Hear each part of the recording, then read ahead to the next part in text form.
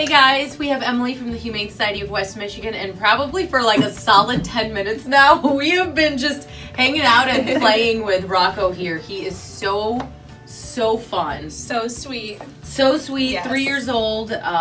He's up for adoption, and he would make the perfect addition, unless our boss adopts him first. I'm kind of hoping he does. But tell us a little bit about him. What's the situation? So he is a 3-year-old terrier mix. He came to us at the end of April from Little Rock. So he's a transfer. He's from the South yet. But he's very sweet. He has a history of living with other dogs.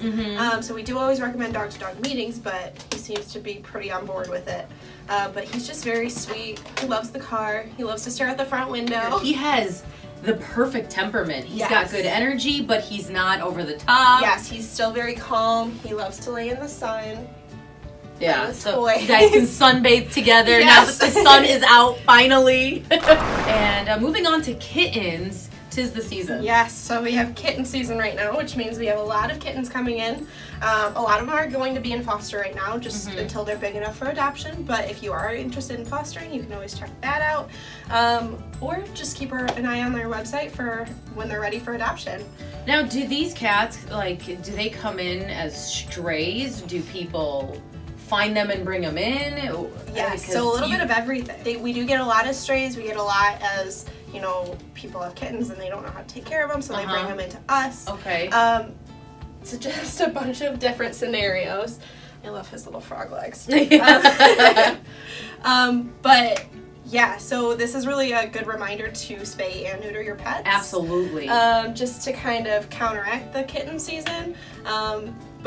And it's not only for taking care of kittens, it's also for their health. So you just want to make sure that you're keeping them healthy, and spay and neuter is the way to do that. And what's great is that when you adopt an animal from the Humane Society, all of them are up to date on vaccines, they're neutered or spayed, and they are microchipped. Yes. Yeah. So you're good to go.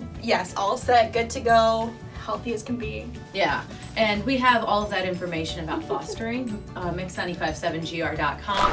And we're in summertime, and if you want to get the kids out of the house, consider sending them to you. Yes, bring them to us. Camp. We want to teach your kids about animals and how to care for them and how to approach them, and it's nice for you to be able to get them out of the house. Maybe you don't have to pay for a babysitter. Yeah. Mommy and daddy time. Yes, exactly. And your kids can learn so much. I did not mean it that way, by the way. I saw that look, Wendy. I just meant all right, kids, out of the house. That too. Where were we? Oh, yeah. So these camps, they're ongoing all throughout the summer that you can sign your kids up. Yep, they start beginning of June, go through August. And really, your kids can learn different things. So they can learn what it's like to be a vet. They can learn, you know, just about different animals, even non-pet animals. Yeah.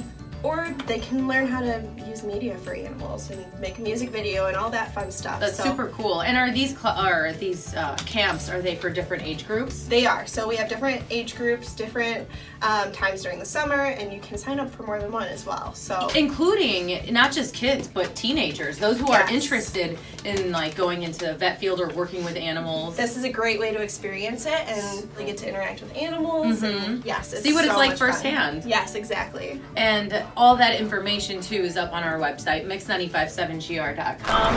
Emily, thanks so much for bringing in Rocco. He's all over the place, but come here. He's so much fun. Go see him.